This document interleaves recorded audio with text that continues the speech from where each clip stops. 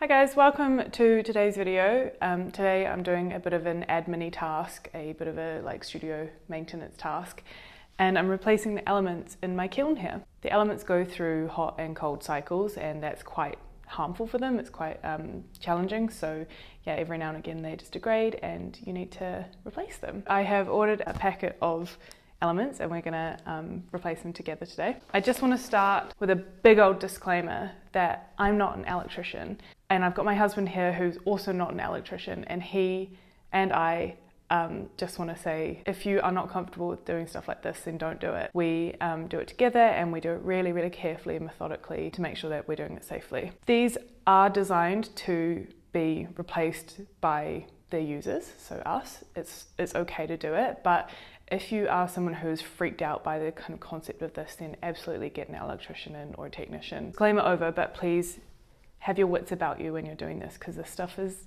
dangerous, you know. It's really hot, it's a lot of power going into them, so yeah, just don't be stupid about it, please. Telltale signs that you need new elements in your kiln. Sometimes you can do a visual check and you can see that there's a break in the elements. Sometimes they kind of look okay. Firstly, it takes ages to get to temperature, longer than your firing schedule kind of allows for.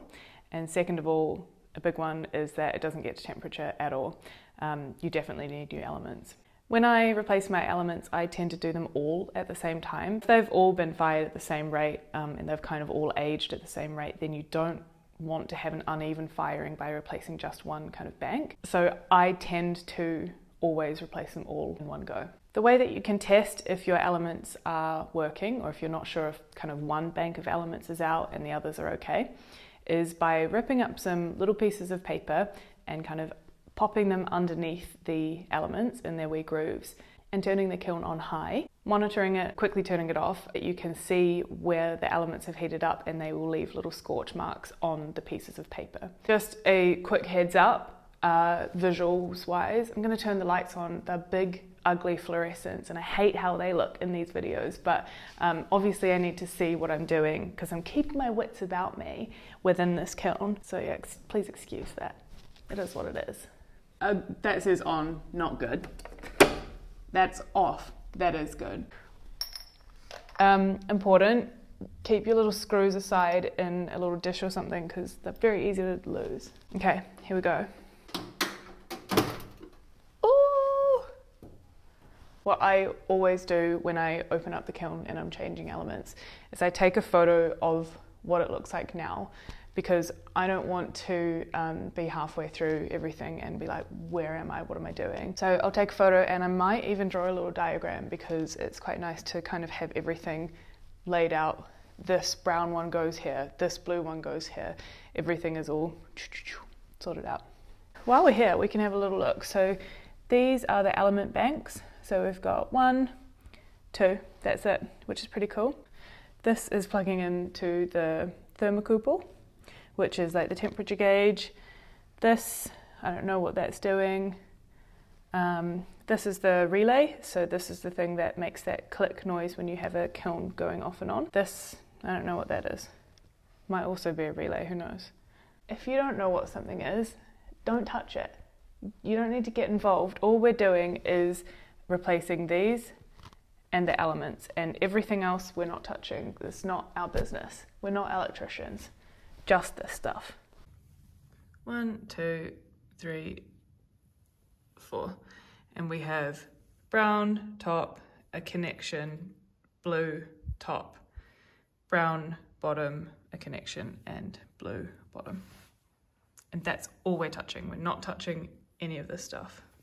Okay, we're gonna open it up and have a look inside. I know that there's no actual damage to the elements. I just don't know if it's not working properly. So open it up and have a look. What we need to do in here in terms of preparation is we need to remove this kiln shelf and these props, and then we need to actually get rid of the elements. So let's have a look in here. We've got this top bank, we've got the brown, the connection, and the blue.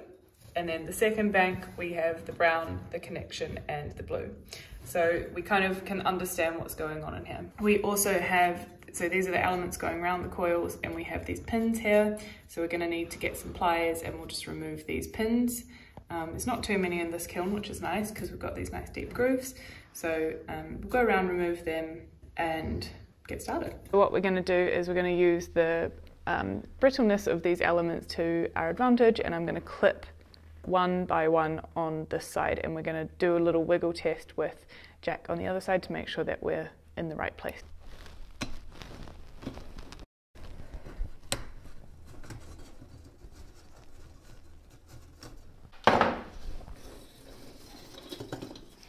Okay, here's the first bank of used elements, and if we compare them to the brand new ones, you can see they are vastly different.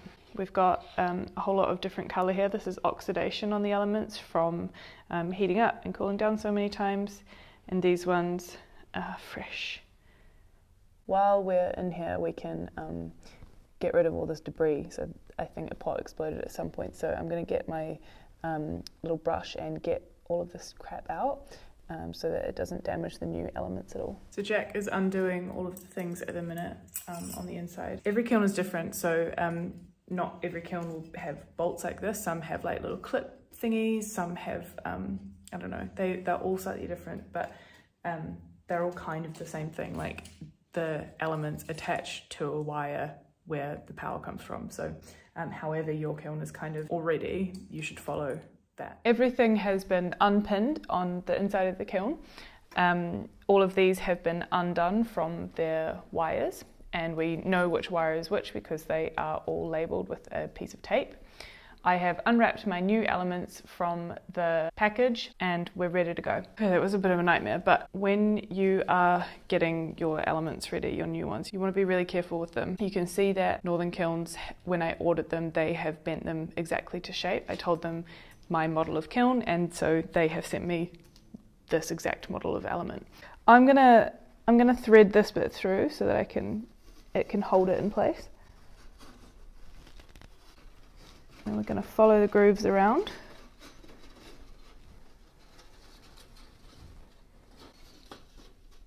We'll do the same for the next one, feeding it through that hole where the old elements were.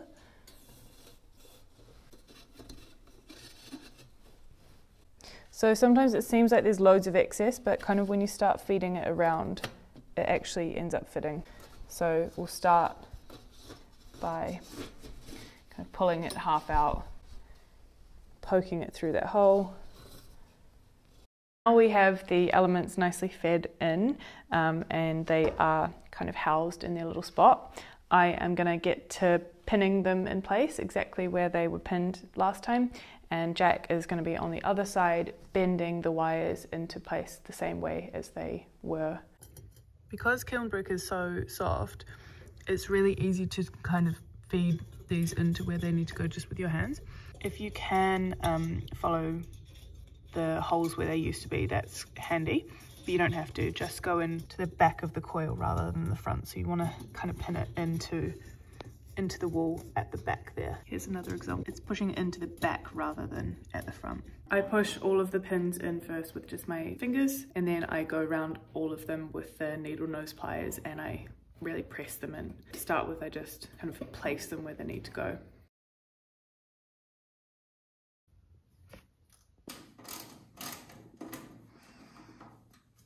Okay, we are at the point now where we are going to plug this in and we're going to turn it on. Wits are still about us. We're being clever. We're not faffing around inside of the kiln anymore.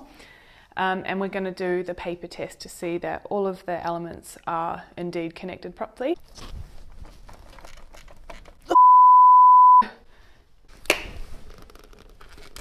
What the fuck?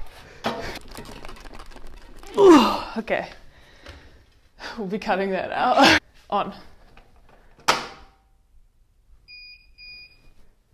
So I'm just going to go down and pop a piece of paper underneath each bank of elements so that when we turn it on we can see where the scorches are showing. So you'll remember when we were installing it, these are connected, so we just need one here, need one here. Kind of tuck them in and make sure that they're touching, and I'll do the other two as well. We'll close up the lid and I'm going to set the programmer to do a really quick kind of ramp up so that the elements get hot quickly. We'll turn it off after like a minute, so it's not going to actually get too hot.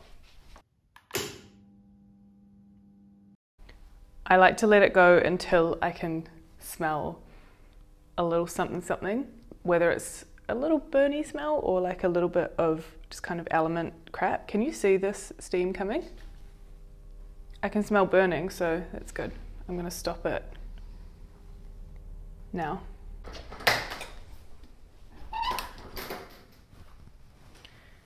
Okay, obviously we don't want to touch the elements because they absolutely will be hot. This one you can see some scorch marks, so that's great. Number 1 is working. Number 2, you can see some scorch marks there, so it is working. 3, scorch marks, it's working. And 4, scorch marks, it's working. Hooray! Usually I would leave that a little bit longer because I could immediately see smoke. I didn't want it to catch on fire, so I stopped it. However, I could see that all of them are working, so yeah, we can be confident that it's going to be good. Thanks to Jack for all his help today. I'd be a hot mess without you helping me here. And this would also definitely not be done because I don't have the brain for it, so thanks, Jack. Okay, that's it. Everything is done. The elements are working, everything's put back in its place, and to kind of seal the deal, we need to oxidize the elements. So they need to go through a bisque firing with no pots in there, and just make sure there is some cone packs to make sure that the elements are getting to the correct temperature. And that's it. Make sure you're subscribed for pottery tutorials, random studio maintenance, things like this. Other stuff you expect from a pottery channel. I will see you next week for another video. Bye!